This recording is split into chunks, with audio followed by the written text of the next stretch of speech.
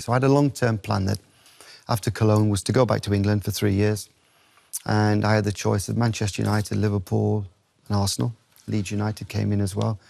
And you chose the right one, of course. I chose, well, I could have gone to Italy and Spain at the same time, but I needed to get back in playing in England to play for the national team. I chose Arsenal because I really wanted to live in London as well, so that was a big pull.